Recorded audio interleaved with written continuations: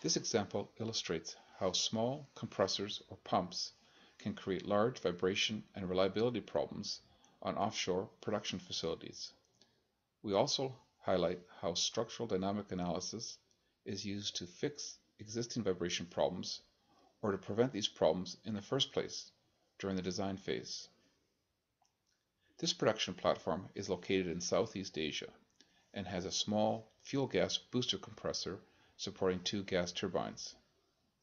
The 750 horsepower booster compressor had to be shut down due to vibration problems, which in turn prevented operation of the turbines.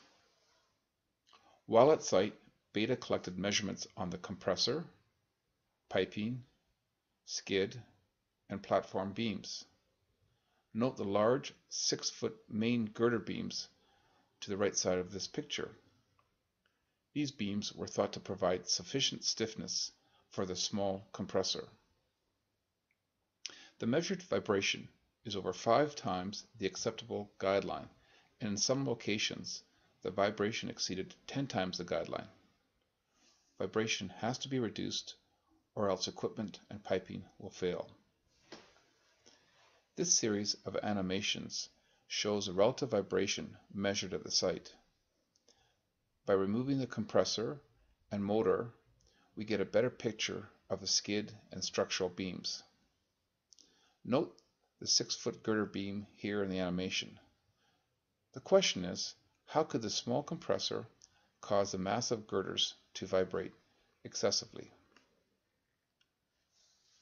The answer is that the deck is resonant due to the motion of the production machinery. This problem is called structural resonance and is common on production platforms and FPSOs. To resolve this problem, Beta conducted a structural dynamic analysis. The dynamic analysis evaluates the root cause of the problem and is used to test various solutions. This is one example of a possible solution that includes a truss mounted underneath the scrubber. Many other solutions were tested. The optimal solution for this specific case involved modifying the beams at these two locations, along with additional connections of the skid to the platform. These modifications shift the natural frequency of the deck away from the resonant frequency. In this example, the customer had declined a structural dynamic analysis during the design stage, likely because they did not fully understand the risks associated with structural resonance. The result is a very costly fix while at sea.